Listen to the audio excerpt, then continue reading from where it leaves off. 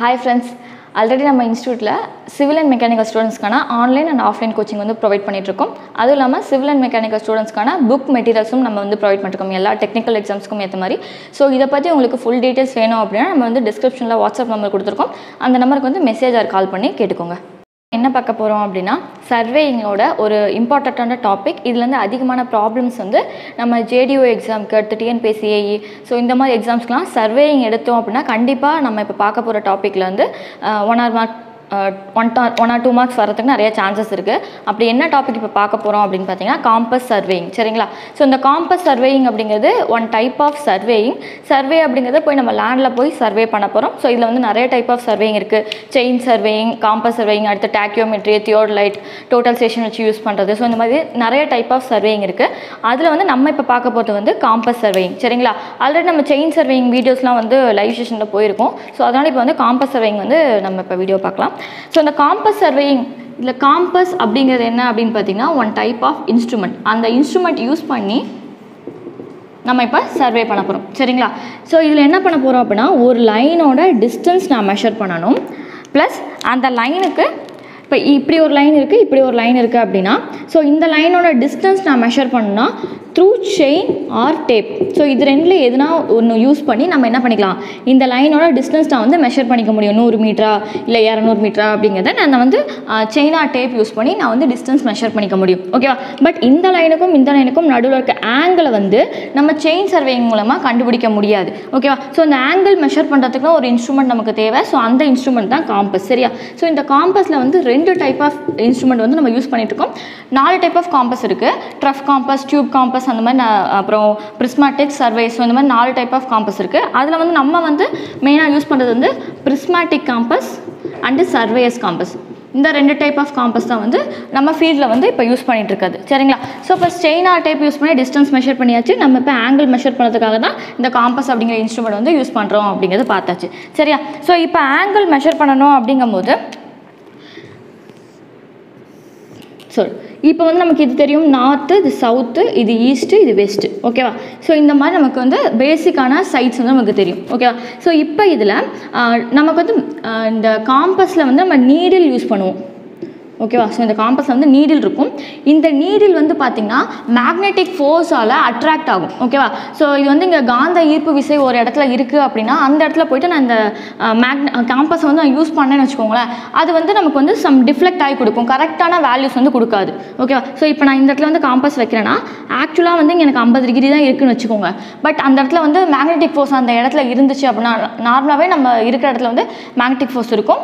அது வந்து ஒரு பிளேஸில் அதிகமாக இருக்கும். ஸோ அந்த மாதிரி அதிகமாக இருந்துச்சு அப்படின்னா நமக்கு 50 டிகிரின்னு இருக்கிறது 53 டிகிரின்னு காட்டும். ஓகேவா? ஸோ இந்த மாதிரி நமக்கு வந்து சம் வேல்யூஸ் வந்து தப்பாக காட்டும். இது எதனால் அப்படின்னு பார்த்தீங்கன்னா மேக்னெட்டிக் ஃபோர்ஸால் இந்த நீடில் வந்து டிஸ்ட்ராக்ட் ஆகுது. சரியா? ஸோ அப்போ வந்து நம்ம மேக்னெட்டிக் நார்த் அண்ட் மேக்னெட்டிக் சவுத்னு ஒன்று பார்க்க போகிறோம். True north and true south அப்படின்னு சொல்லிட்டு ஒன்று பார்க்க போகிறோம். ஸோ நார்மலாக ஆக்சுவல் வேல்யூ இருக்கும் பார்த்தீங்களா, அது வந்து true north and true south.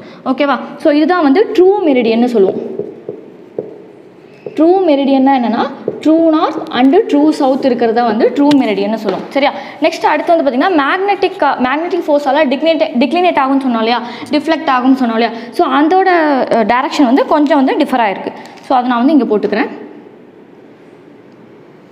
So ஒரு 2 டிகிரி 3 டிகிரி சம்திங் எவ்வளோ வந்து டிஃப்ளெக்ட் ஆகுதுன்னு வச்சுப்போம். ஓகே? ஸோ இது வந்து மேக்னெட்டிக் நார்த், இது வந்து மேக்னெட்டிக் சவுத்துன்னு சொல்லுவோம். ஓகேவா? ஸோ இந்த இதை வந்து என்னன்னு சொல்லுவோம்னா மேக்னெட்டிக் மெரிடியன்னு சொல்லுவோம். Magnetic north and magnetic south இருக்க இந்த லைனை மேக்னெட்டிக் மெரிடியன் அப்படின்னு சொல்லுவோம். ஓகேவா? ஸோ இது ரெண்டுத்துக்கும் இருக்க டிஃப்ரென்ஸ் அதை வந்து என்ன சொல்லுவோம்னா மேக்னெட்டிக் டிக்ளினேஷன் சொல்லுவோம். மேக்னெட்டிக் டிக்ளினேஷன்னா என்னென்னா difference between true meridian and magnetic meridian. So இது ரெண்டுத்துக்கும் நடுவில் இருக்க ஆங்கிள் டிஃப்ரென்ஸ் தான் என்ன சொல்லணும்னா மேக்னெட்டிக் டிக்ளினேஷன் அப்படின்னு சொல்லுவோம். ஸோ இதில் நிறையா வந்து நமக்கு டெக்னிக்கல் வேர்ட்ஸ்லாம் வந்து நிறையா பார்க்க வேண்டியது இருக்குது. அது என்ன அப்படின்னா டிக்ளினேஷன் அப்படிங்கிறது horizontal difference, horizontal angle difference between true meridian and magnetic meridian. இதை வந்து டிக்ளினேஷன் அப்படின்னு சொல்லுவோம். இதே வந்து வெர்டிகலாக இப்போ வந்து காம்பஸ் அப்படிங்கிறது வந்து ரவுண்டாக இருக்கும். ஓகேவா? ஒரு டிஸ்க் மாதிரி ரவுண்டாக இருக்கும். மேலே வந்து நமக்கு ஒரு கிளாஸ் மாதிரி இருக்கும். ரீடிங்ஸ் அதிலே கொடுத்துருப்பாங்க. சரியா? ஸோ இப்போ அதில் வந்து நீடில் இருக்க போது நீடில் வந்து ஹாரிசாண்டலாக இப்படி டிஸ்ட்ராக்ட் ஆகுது இல்லையா. ஸோ இதை வந்து டிக்ளினேஷன் சொல்லுவோம். இன்கேஸ் அந்த நீடில் வந்து இப்படி வெர்டிகலாக மேலேயும் கீழேயும் மாறி இருந்துச்சு, கரெக்டாக நமக்கு ஹாரிசாண்டலாக இருக்கணும். இப்படி மேலேயும் கீழேயும் மாறி இருந்துச்சுன்னா அது பேர் வந்து டிப் அப்படின்னு சொல்லுவோம். ஓகேவா. ஸோ வெர்டிக்கல் டிஃப்ரென்ஸ் இருக்கிறத வந்து வெர்டிக்கல் டிஃப்ரென்ஸ் ஆஃப் நீடில் அப்படின்னு வச்சுப்போம். ஓகேவா. ஸோ இதை வந்து டிப் அப்படின்னு சொல்லுவோம். ஸோ இந்த மாதிரி 2 டெக்னிக்கல் வேர்ட்ஸில் பார்ப்போம். ஸோ இதில் வந்து ஃபஸ்ட்டு இப்போ இந்த ட்ரூ நாட் மேக்னெட்டிக் நாட்னா என்னென்னு பார்த்தாச்சா. ஸோ இதில் வந்து நெக்ஸ்ட் நம்ம பார்க்க போது வந்து true bearing and magnetic bearing. True பியரிங்னா என்னென்னா, இப்போ நம்மளோட சர்வே லைன் இங்கே இருக்குதுன்னு வச்சுப்போம். இது வந்து true not, true south, magnetic north, magnetic south. So நான் இங்கே வந்து ஒரு லைன் எடுத்துக்கிறேன். இதுதான் நம்ம மெஷர் பண்ணக்கூடிய சர்வே லைன், நம்மளோட ஆக்சுவல் சர்வே லைன். நம்ம இப்போ வந்து நான் இதுதான் நம்மளோட ஆக்சுவல் சர்வே லைன். ஓகேவா. ஸோ இப்போ நான் வந்து இதில் என்ன பண்ண போகிறேன், இது வந்து ட்ரூ நார்த், ட்ரூ சவுத் அப்படின்னு எடுத்துக்கிறேன். ஸோ இந்த பக்கத்தில் இங்கே இருக்கிறது வந்து மேக்னெட்டிக் நார்த், மேக்னெட்டிக் சவுத்னு எடுத்துக்கிறேன். ஸோ இதை வந்து நம்மளோட சர்வே லைனாக எடுத்துக்கிறோம். ஓகேவா. ஸோ இப்போ அதே மாதிரி அந்த சர்வே லைன் நம்ம இங்கே வச்சுக்கிறோம். ஓகே. அதை தான் வந்து நான் இங்கே போட்டிருக்கேன். ஸோ இப்போ வந்து ட்ரூ பியரிங்னா என்ன, மேக்னெட்டிக் பியரிங்னா என்ன அப்படின்னு சொல்லி பார்க்கணும். ட்ரூ பியரிங் அப்படிங்கிறது இந்த மேக்னெட்டிக், அதாவது ட்ரூ நார்த்துலேருந்து, இதுதான் ட்ரூ நார்த். ஓகேவா. ஸோ இந்த லைன் தான் நமக்கு ட்ரூ மெரிடியன். சரியா. ஸோ இந்த ட்ரூ நார்த்லேருந்து இதுதான் நம்மளோட சர்வே லைன். சர்வே லைன் வந்து நான் வந்து ஏபி அப்படின்னு மெஷர் பண்ணிக்கிறேன். ஓகேவா. ஸோ இப்போ நான் இங்கே ட்ரூ நார்த்லேருந்து எவ்வளோ டிகிரி இருக்கோ, எவ்வளோ ஆங்கிள் இருக்கோ, அதை தான் என்னன்னு சொல்லணும்னா ட்ரூ பியரிங். பியரிங் அப்படின்னா ஆங்கிள் அப்படின்னு அர்த்தம். ஆங்கிள் அப்படிங்கிறத டெக்னிக்கல் வேர்டு தான் வந்து பியரிங் அப்படின்னு சொல்கிறோம். ஸோ ட்ரூ பியரிங்னா ட்ரூ நார்த்லேருந்து நம்ம சர்வே லைன் இருக்கக்கூடிய ஆங்கிள், அதை தான் வந்து ட்ரூ பியரிங் அப்படின்னு சொல்லுவோம். இதே வந்து மேக்னெட்டிக் பியரிங் அப்படின்னா என்னென்னா, மேக்னெட்டிக் நார்த் லைன் இருக்கு இல்லையா, மேக்னெட்டிக் மெரிடியனில் இருக்க மேக்னெட்டிக் நார்த்லேருந்து நம்ம சர்வே லைன் இருக்கக்கூடிய அந்த ஆங்கிளை வந்து மேக்னெட்டிக் பியரிங் அப்படின்னு சொல்லுவோம். ஓகேவா. ஸோ இப்போ ட்ரூ பியரிங்னா என்ன, மேக்னெட்டிக் பியரிங்னா என்ன அப்படின்னு தெரியுதா. ஓகே. ஸோ இதுக்கப்புறம் இதில் வந்து நம்ம எப்படி வந்து ஆங்கிள் மெஷர் பண்ண போகிறோம் அப்படிங்கிறத வந்து நமக்கு 2 டைப் ஆஃப் மெத்தட்ஸ் இருக்குது. ஒன்று வந்து பார்த்திங்கன்னா ஹோல் சர்க்கிள் பியரிங், இன்னொன்று வந்து குவாட்ரண்டல் பியரிங் அப்படின்னு சொல்லிட்டு 2 டைப்பாக வந்து ஆங்கிளை மெஷர் பண்ண போகிறோம். சரியா.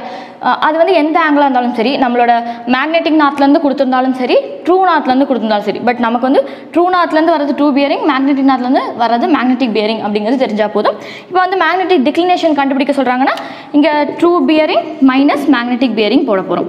ஸோ அது வந்து மேக்னெட்டிக் டிக்ளினேஷன், இது வந்து நமக்கு வேல்யூ வந்துடும். சரியா. ஸோ இப்போ வந்து ஹோல் சர்க்கிள் பியரிங்னா என்ன, அடுத்து குவாட்ரண்டல் பியரிங்னா என்னன்னு பார்ப்போம். ஸோ இது வந்து ஆங்கிள் மெஷர் பண்ணக்கூடிய 2 மெத்தட்ஸ். சரியா. ஸோ ஃபஸ்ட் நம்ம பார்க்க போது வந்து whole circle bearing. Whole circle bearing மெத்தடை யூஸ் பண்ணி நம்ம வந்து ஆங்கிள் வந்து மெஷர் பண்ண போகிறோம். ஹோல் சர்க்கிள் அப்படிங்கிற நேம்லேயே உங்களுக்கு தெரிஞ்சிருக்கும். இது வந்து ட்ரூ நார்த்தாலும் இருந்தாலும் சரி, மேக்னெட்டிக் நார்த்தாலும் இருந்தாலும் சரி, நம்ம வந்து இங்கே நார்த், சவுத், ஈஸ்ட், வெஸ்ட் போட்டாச்சு. சரியா. ஸோ இப்போ வந்து எனக்கு சர்வே லைன் இங்கே இருக்குது. சர்வே லைன் நான் இங்கே ஏ அப்படிங்கிற ஒரு சர்வே லைன் போட்டுறேன். இது ஓ. ஓகேவா. ஸோ இது வந்து ஏங்கிற சர்வே லைன், இது வந்து பிங்கிற சர்வே லைன், இது வந்து சி அப்படிங்கிற சர்வே லைன், இது வந்து டி அப்படிங்கிற சர்வே லைன். ஓகே. ஸோ இந்த சர்வே லைனோட ஆங்கிள்ஸ் நான் இப்போ மெஷர் பண்ணணும். ஓகே. ஸோ இப்போ இந்த ட்ரூ நார்த்லேருந்து இந்த ஏ அப்படிங்கிறது வந்து ஒரு 30 டிகிரியில் இருக்குது அப்படின்னா OA லைனோட whole circle bearing of line OA, line OA is equal to எவ்வளோன்னு பார்த்தீங்கன்னா 30 டிகிரி. சரியா. அடுத்து அதே மாதிரி இந்த ஓபி, இது வந்து ஓபி அப்படிங்கிற லைன். ஸோ இங்கே வந்து நமக்கு என்ன கொடுத்துருக்காங்கன்னா, கொஷினில் வந்து இது வந்து ஒரு 60 டிகிரி இல்லைனா 50 டிகிரின்னு கொடுத்துருக்காங்க வச்சுக்கோங்க. சரியா. ஸோ நமக்கு இது வந்து 50 டிகிரின்னு கொடுத்தாங்க. நமக்கு வந்து ஹோல் சர்க்கிள் பியரிங்னா ஃப்ரம் நார்த்துலேருந்து, இந்த லைன்லேருந்து தான் நம்ம எல்லா ஆங்கிளும் மெஷர் பண்ண போகிறோம். இந்த லைன் தான் நம்ம மெயினாக பார்க்கணும். ஸோ அப்போ ஆல்ரெடி நமக்கு தெரியும், ஒரு குவாட்ரண்டல் எடுத்தோம் அப்படின்னா இது வந்து நமக்கு 90 டிகிரி அப்படிங்கிறது தெரியும். சரியா. ஸோ 90 + 50, அப்போ வந்து நான் 90 + 50 140. ஓகேவா. ஸோ இப்போ whole circle bearing of line OP is equal to 140. அதே மாதிரி இங்கே ஒரு லைன் கொடுத்துருக்காங்க. ஸோ இது வந்து 20 டிகிரின்னு வச்சுப்போம். ஓகே. கொஷின் வந்து இன்கேஸ் 20 டிகிரி இது கொடுத்துருக்காங்கன்னு வச்சுப்போம். ஸோ அப்போ நமக்கு என்ன வேணும், இப்போ வந்து இது கண்டுபிடிச்சாச்சு. இது வந்து ஓஏ. ஸோ இதுலேருந்து இது வரைக்கும் இருக்கிறது வந்து ஓபி. ஸோ ஓபி நமக்கு எவ்வளோ வந்துச்சு, 140 டிகிரி. அடுத்து நம்ம போனால் இதிலேருந்து இந்த சி லைன் கண்டுபிடிக்க போகிறேன். சரியா. ஸோ இதை தான் வந்து ஓசின்னு சொல்ல போகிறோம். ஸோ அந்த ஓசி அப்படிங்கிற லைன், சாரி, நார்த்லேருந்து வர ஓசி லைனோட பியரிங்ஸ். ஓகேவா. ஸோ இப்போ வந்து இது 20 டிகிரி அப்படின்னா 90லேருந்து 20 போச்சுன்னா நமக்கு என்ன எவ்வளோ இருக்கும், 70 டிகிரி இங்கே இருக்குமா. ஓகே. 70. இங்கே ஆல்ரெடி வந்து நமக்கு இந்த லைன் வரைக்கும் இருக்கிறது வந்து 180 டிகிரின்னு தெரியும். இந்த இடத்துல இருந்து இது வரைக்கும் இருக்க ஆங்கிள் வந்து 180 டிகிரின்னு தெரியும், ஒரு ஸ்ட்ரெயிட் லைனோட ஆங்கிள். ஓகேவா. ஸோ 180 + 70 டிகிரி போட்டால் நமக்கு என்ன வரும், 250 டிகிரி வரும். ஸோ அப்போ whole circle bearing of line OC is equal to 250 degree. சரியா. ஸோ இங்கே வந்து நமக்கு ஒரு 10 டிகிரி கொடுத்துருப்பாங்க வச்சுக்கோம். சரியா? ஸோ நமக்கு ஆல்ரெடி வந்து இதுலேருந்து இது வரைக்கும் இருக்கிறது வந்து 270 டிகிரின்னு தெரியுமா? ஸோ இங்கே இருக்கிறது வந்து 0 டிகிரி, இங்கே இருக்கிறது வந்து 90 டிகிரி, இங்கே இந்த லைனோட ஆங்கிள் வந்து 180 டிகிரி, இந்த லைனோட ஆங்கிள் வந்து 270 டிகிரி. சரியா? அப்புறம் 360யும் 0வும் ஈக்குவலாக வரப்போகுது நமக்கு. ஓகே, ஸோ அப்போ நமக்கு இது வரைக்கும் 270 தெரியும், ப்ளஸ் இங்கே ஒரு 10 டிகிரி. ஸோ அப்போ whole circle bearing of line OD is equal to 2, already 270 இருக்குது, ப்ளஸ் 10 280 டிகிரி. ஓகேவா? ஸோ இதுதான் வந்து whole circle bearing of bearing கண்டுபிடிக்கக்கூடிய ஒரு மெத்தட். ஓகேவா? ஸோ செகண்ட் நம்ம என்ன மெத்தட் பார்க்க போகிறோம் அப்படின்னா குவாட்ரன்டல் பியரிங்.